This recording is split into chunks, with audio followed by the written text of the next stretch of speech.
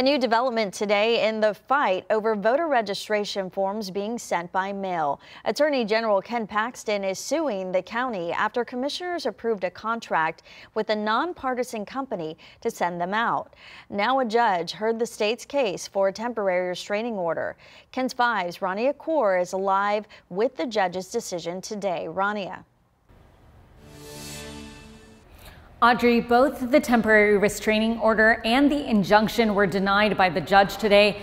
Bexar County telling the judge that the voter registration forms were sent by mail last Tuesday. The state has argued that by sending voter registration forms through mail to those who haven't explicitly asked for them, people who aren't eligible to vote could register. The state wanted today's hearing on the temporary restraining order to be confirmation that no additional forms would be sent. Bexar County Judge Peter Sakai and District Attorney Joe Gonzalez called today a defense of democracy.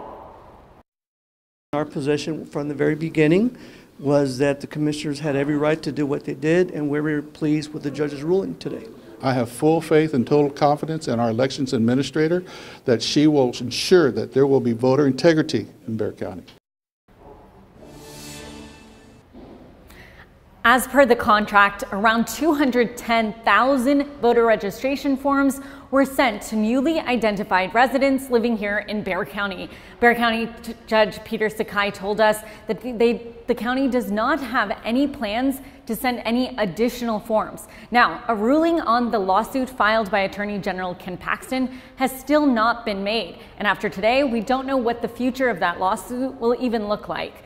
We'll continue to keep you updated right here on KENS 5 and on our website, kens5.com. Live from the Bexar County Courthouse, I'm Rania Kaur, KENS 5. Thanks so much, Rania.